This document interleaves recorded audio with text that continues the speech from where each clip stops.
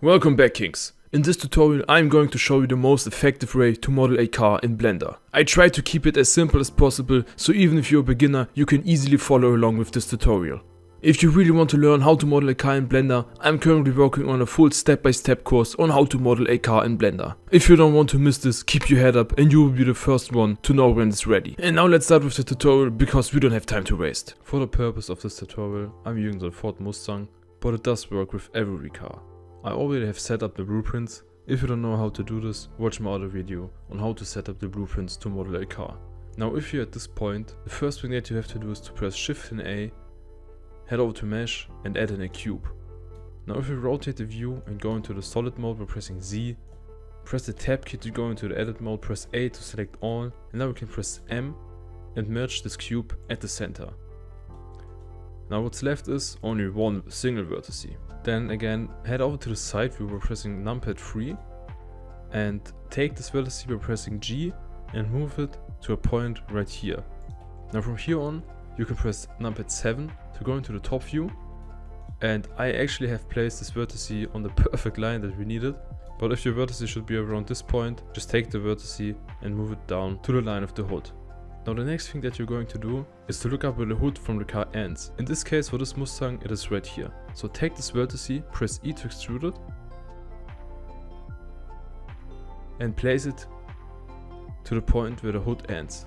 Now we're matching the line of the hood in 2 points. And now in order to match the line of the hood correctly, press Shift and R and add about 3 vertices right here. And take these vertices and move them down to the line of the hood, like this. To make this perfectly, select all of the vertices that we have placed already, press right click, head over to Loop Tools and press on Space. By this the space between the vertices is perfectly lined out. So now we have placed the vertices correctly in the top view. Now head over into the front view by pressing numpad 1. Now from here on, we have to match the vertices with the line of the hood, like we did in the top view. And now to make sure that everything is fine, head over to the side view by pressing numpad 3 and take a look from the side view. And judging from the side view, if we zoom in, the vertices are not quite matching the line, but as it looks good from the top and from the front view, we will leave it like this. Now the next thing that we're going to do is to search for a new line where we can place our vertices on. In this case, I'm going to take this line right here. So first, I'm going to select this vertex right here and extrude it once to this point right here. And now again, this vertex is matching the top view, so I have to take a look from the side view, and I can't quite see where this vertex needs to be. So let's see if we can see it better from the front view. And we do not see it here either. We only see that it needs to be a little bit more down to a point right here. But this is actually a really important part in modeling a car. No matter how good your blueprints are, there are some sections of the car that you will never see whether you have to place your vertices, because the blueprint will never show these specific areas of the car. So actually you have just to guess where this vertex needs to be. Then from here on, you have to take this vertex and extrude it once to right here. And I extruded this vertex to a point right here, because you can now take these 4 vertices and we could create a face right here. But if I would have taken this vertex to a point right here and then to here, we would have 5 vertices right here and we could not create a quad. So undo this, because this is not good modeling, and leave it like this. Now take this vertex right here and extrude it all the way to the end of the hood. And now again press Ctrl R and add in some loop cuts, scroll on your mouse wheel and add in 5 loop cuts. Now the next step should be really clear. You have to take all of the new created vertices and match them from the top view to the blueprint line of the hood. Once they're matched up in the top view, head over to the side view and match them up. And now the last step for this vertex is to take a look from the front view.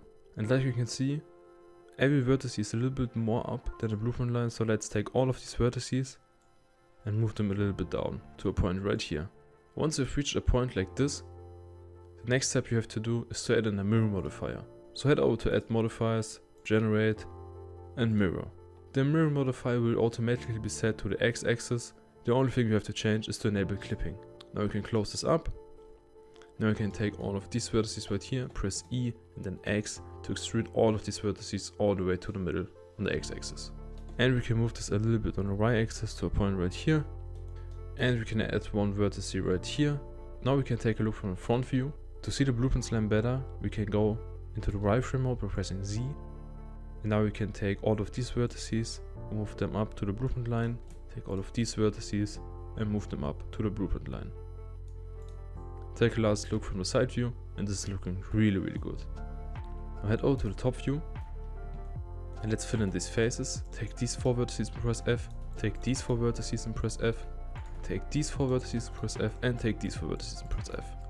Now there's only one area left to create all of the hood. Take this vertex, extrude it to a point right here, head over to the side view, move this vertex down, take this vertex and extrude it to this point right here at the headlight, head over to the top view and move the vertex.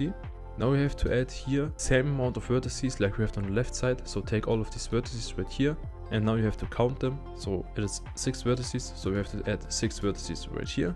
And the next step is to again match the vertices with the blueprint line. Now match the vertices from the side view as well.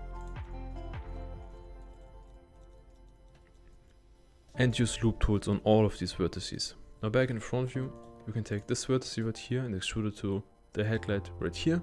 And you can connect these 2 vertices by pressing F. And in the top view, you can take this vertex and move this a little bit on the y-axis to a point right here. And then once again, the blueprint is lacking a line around this area right here, so we have just to guess where it is. First thing we have to do is to create a vertex right here and slide this a little bit down. Then we have to create a loop cut right here, and we can actually leave it in the middle right here. Now take all of these vertices right here, press E and then X to extrude it only on the x-axis. Now deselect this vertex and select it again so it becomes white. Press period and change the pivot point to active element. And now we can press S and then X to scale this on the x-axis to a point right here. Then head over to the side view and move all of these vertices down to a point right here. Now we can take these 4 vertices and press F. And you can take these 4 vertices right here and press F. Now in the top view, select these 4 vertices and press F. Select these 2 vertices and press F all the way to the end. And you can actually take these vertices and press F again. Then you can create a loop cut right here. Again, select this vertex right here as the active element. In the top view, you can press S and then X to scale this a little bit on the x-axis to a point right here. And also in the top view, you can press S and then Y to scale it on the y-axis to a point right here. And in the side view, you can press S and Z to scale this a little bit down to a point right here. Now the last step is to take these 4 vertices and press F, and to take these 2 vertices and press F. And now take a look at the hood, and this looks already really good. To finish up the hood, let's create a loop cut right here and then press E to orientate the loop cut on the right side and move it to a point right here to match the blueprint line. And again, create a loop cut right here and just leave it in the middle. Now press 3 to go into the face selection mode. Take these faces right here and press I to insert the faces to a point right here. Now press 2 to go into the edge selecting mode. Deselect this edge and select it again so this becomes the active element. Head over into the side view and press S and then Z to scale this in the Z axis to a point right here. And now to keep the tutorial simple, we can just take this face right here and press X and delete the face.